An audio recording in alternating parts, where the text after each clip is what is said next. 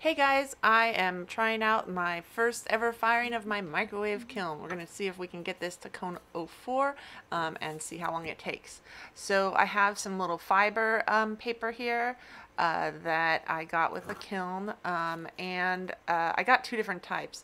And then I'm going to need to put this onto a kiln shelf because I can't just stand the cone straight up, so we're going to try this out. And here's the fiber paper that I have. It's got a front and a back. You can see the little label on the back that says which side goes down. So I will put that down. I'll put my little cone. I'm going to do a cone 04 and I'm going to just set it on its side. Is this an accurate way to do it? No. Is it better than nothing? Yes. Is it what I can do? Yes. So that's what we're going to do and we'll see how this goes. All right, we'll put this into the kiln. We'll get that little lid on. And I'm going to try this in 3-minute increments. All right, we'll fast forward through that.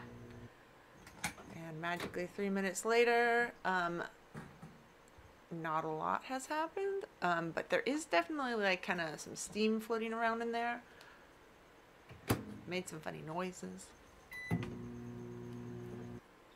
6 minutes later and there's no noises, so that's cool. Let's see how we're doing on the inside. Oh, it's just making a little bit of smoke. I think it's mostly just off-gassing from the very first time it being fired. It is a little stinky, so I would recommend doing this, especially for the first time that you're doing it outside of your house, not in your kitchen.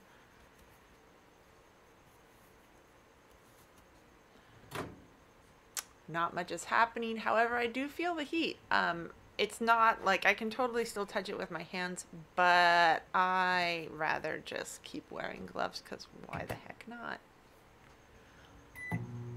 12 minutes in, let's see what's going on.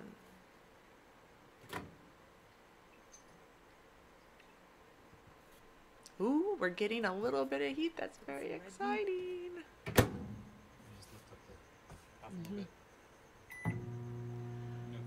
Okay, 15 minutes in.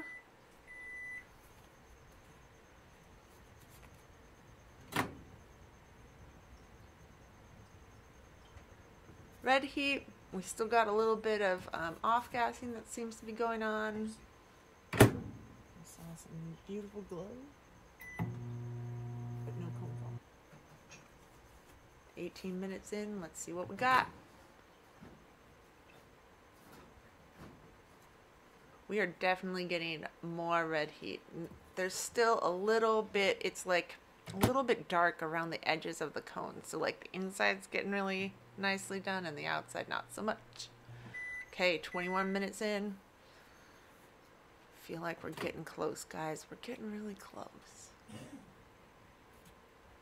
Ooh, look at that glow. That's very exciting. But still, the cone hasn't moved yet. Try it for another 3.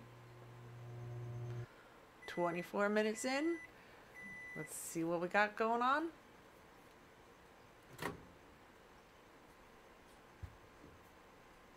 Oh, gorgeous glow.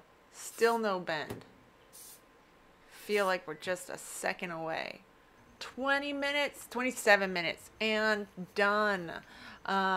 So that is a nice little melted cone there. I think that this would have gone a lot faster if I wasn't doing it every 5 seconds. So let's try this again and just go straight. I'm going to try 20 minutes through, but this time I'm going to put a little stilt on the inside of the microwave because I did notice that the glass plate was getting kind of hot. Now that's a really high temperature plate, but I'm still going to go to 04. I don't think that the plate will melt, but I don't think we need to like make anything's life harder in this. Also, it's good to have a couple of stilts so that when you take it out of the microwave and have to set it down on something, you are setting it down on not like your table or even a hot plate. It's hotter than that. So get yourself a couple of stilts. I think that's a really good idea. And now I need to figure out how to set this microwave for 20 minutes, which I did check my power level, so we're at 10. And now I figured out how to type in 20 into a microwave. Good job, me. And then I'll see you in 20. And 20 minutes later, let's see what we got going on. I have my stilt out ready to accept my new hot thing. And it is hot. For the win, guys. 20 minutes. Okay, that's it. Let's go try to fire some real stuff. Bye.